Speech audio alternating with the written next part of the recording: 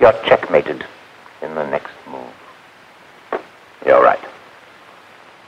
What did you gain by this reprieve? A great deal. Glad to hear it. I leave you now.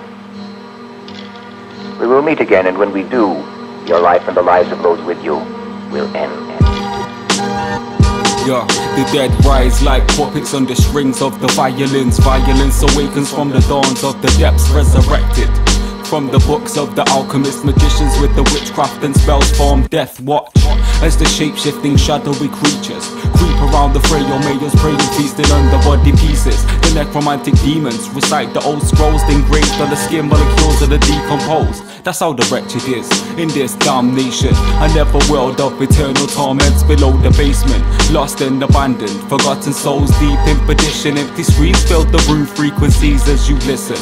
Up as the flows from the schizophrenic, your mind transcribes what it sees in the darkness. There is no release from the bind. The chamber of the broken souls open up and peek inside. I severed the pale horse's head and put it in the grim reaper's bed. As he slept, sent me to hell. I dwell beyond those depths. I eat men's flesh fresh as they breathe their last breath. My thoughts cast a shadow over the valley of death. When the gates of hell open, that was the day heaven closed. The red hot carpet calls a roll, checking names off the scrolls. The missing souls that I stole are hidden in the folds of my robe. It's too late to read the book of Job. I am the hymns that you sing, the sin that clips wings.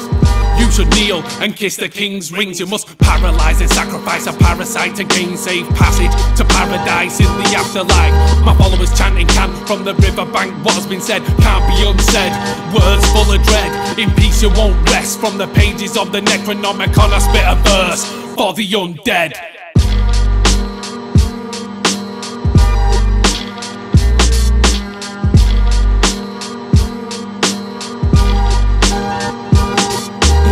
Of the black night, I clamber a rugged crag, clutching my duffel bag tight. Shadows scatter from the shine of the mad light, heart beating faster with each step.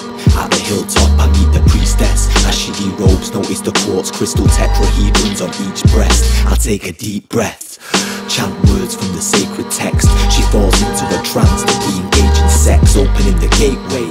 A black nebulous chaos floating down towards the earth at a great pace. I pull my dick out of her, it's now or never. Grab the bag, jump through the portal, leaving the mortal world transported into a morbid dimension of walking corpses, scorching in flames yet feeling no pain.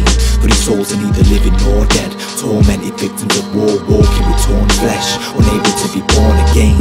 I hear a voice call my name, it's my brother, standing there in the same suit he was buried in. Closed casket, closed case, no evidence, blood still pouring from where he had wedged the shetty in. With no justice he can never rest, so I unzip my duffel bag and pull out his murderous severed head. Is all he says as he dissolves into particles and becomes a part of infinity once more. His metaphysical form restored to the central energy store, and at the same time a baby's born.